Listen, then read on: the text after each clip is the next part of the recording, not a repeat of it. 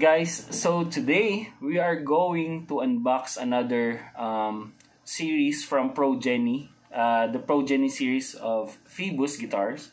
And yes, around behind me is the standard sizes of the Progeny series na Phoebus. And yes, actually pakatlong take ko na to. Nagkamali ako nung first two takes. So, anyway, nakuha ko na sa box. So, yeah, this is the Phoebus Progeny PG-10 CE. Sorry. Akala ko 15. 10 CE. So, OM size siya. And the guitar is made from, I don't know if it's made in China, but the size is OM size. Top is Spruce. Back and sides are Mahogany. Fingerboard is a Rosewood. And neck is Mahogany. So, ito, tsaka yung side are Mahoganies. So, ito lang yung Spruce top. And Rosewood and Abalone Rosette. So, the markers. And nut and saddle is synthetic bone. Machine heads are black, and strings are factory strings. So when we say factory strings, paggawa ng pag-release ng gitara nito, so yun pa rin, stock pa rin yung strings. And to be honest, bago pa rin yung tingin ko sa strings. And even though na-stock na to ng ilang buwan, syempre shipping and also pagdating sa port. And the pickups are Cherub GT-4. So they have the same with the Q4 sizes. They have the same tawag nito, pickups, which is sorry, the bullet, which is the Cherub GT-4. Anyway, first impression with the guitar and first hawak. Wow, the neck is really thick, and I really love when holding an acoustic guitar. I really love a thick and much bold na neck. And this one is parang paano ba? Medium. Pero hindi siya sobrang nipis na pang electric. So, yeah, I'm going to dig this one. And also, wow. I don't know, for a beginner's perspective, this is already a gem. And for a professional guitar player, this is already a good and affordable guitar that you can buy. And also for gigs, and you know, you can use this for recording sessions. I don't know, I guess, but let's try on later on to try natin na gamitan ng mic. So yeah, so ngayon yung tunog niya is through this phone, and I don't know, this phone is just really messed up yung sound quality niya. So baka naman sponsor po Samsung. joke lang. Anyway, so yeah, straight from the box. Oh my god, I love the ease.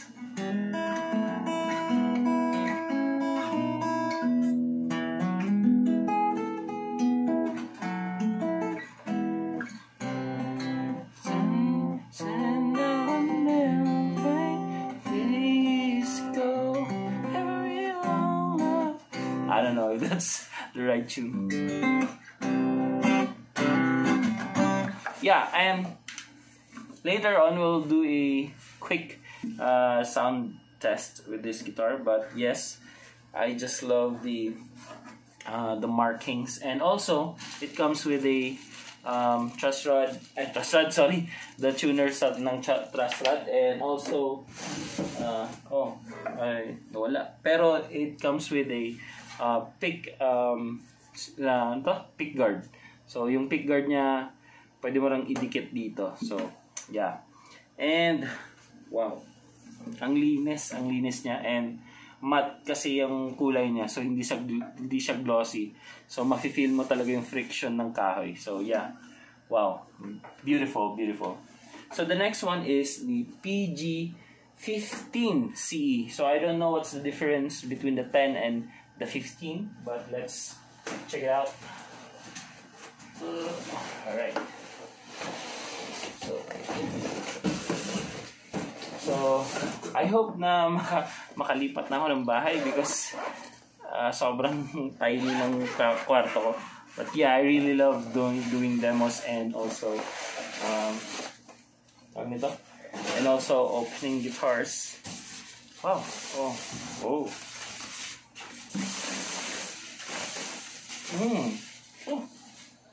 Okay. So this is the 15 CE. Ano bang difference ng 15 CE? Okay, search lang natin dito. Progeny. Yeah. Dreadnought. So this is the Dreadnought type. And so same pa rin sila. Only the difference is the shape. Dreadnought siya, and top is Spruce, Mahogany, side and back, and also the neck. And fingerboard is Rosewood, and ano pa ba? Bridge is Rosewood, Abalone, Rosette markers, and synthetic bone yung nut, and finish is matte finish. Machine heads are black, and strings are factory strings, and pickups are also Cherub. So boom. Wala, may battery ba to? Meron, pero lobat. Bakit lobat yung battery? Sorry, hindi pala lobat yung battery. So, hindi ko na lang siya i-open, but if you can see, hindi pa siya nabuksan talaga. So, may ano pala siya. May plastic pa siya, kaya hindi siya magagamit. So, yeah. I'll just leave it na lang na ganyan. And, mano-manong, mano-mano.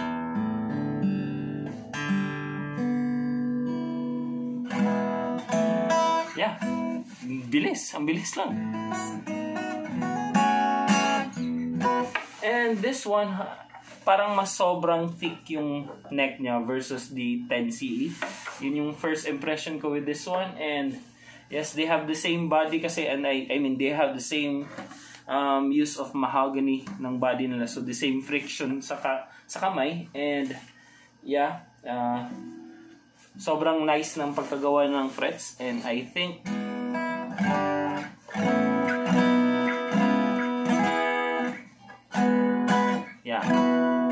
this one is a lot bigger tone rather than this one. Kasi yung isa, mas brighter naman. Yan. So, this one is the 10 CE OM. So, OM dahil ganito yung shape niya. Dreadnought naman kasi Dreadnought talaga yung shape. So, anyway, if we can, ano bang difference? Parang pag nakikita ko parang mas malaki yung butas nito versus this one. But, yeah, the guitars are really great. And they smell so lovely, and I really love the smell of an acoustic guitar of an acoustic guitar. And sobrang sobrang linis ng pagkalagay ng strap, yung panglagayan ng strap. And yes, walang kasamang strap to katulad ng mga J-Craft, di ba? But yes, I would definitely buy this guitar for recordings and live sessions. And also if you're a beginner musician, yeah, this might be a really gem for you. Kasi syempre, if beginner ka, parang inisip mo parang yung mga quality ng gitara parang hindi pa talaga maganda. Pero for this beginner level, parang nakabili agad ng 30 or 15,000 guitar para sa beginner type pa lang na estudyante or beginner type na guitar player. So anyway, we'll do a quick sound check with these two guitars, and yeah, let's see if masaya ba siya papakinggan using the mic. So hindi ko na lang siya ila-line in kasi yung battery sayang, baka bilhin na to So sayang naman yung battery. So anyway, let's check the guitar acoustically. Ayun. Anyway, bye-bye. Sorry. Tingnan nyo na lang yung next video. Alright, see you.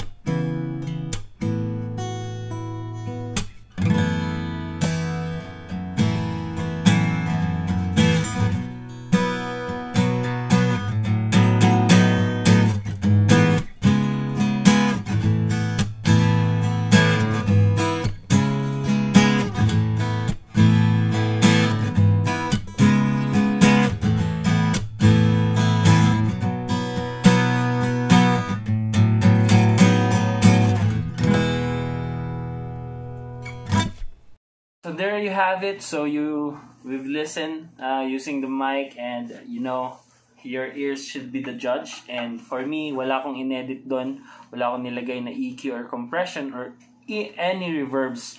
So yan, narinig nyo ba yung aircon? So anyway, these beautiful guitars are really digging for it at its price of 6,690.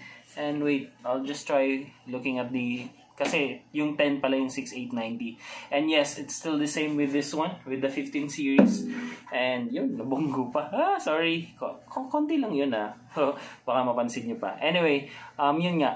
Another thing is, at its price na almost 6 or 7,000 pesos, you can have this beautiful guitar with a pickup. And also, magagamit mo naman siya also for recordings and, live setup. And yeah.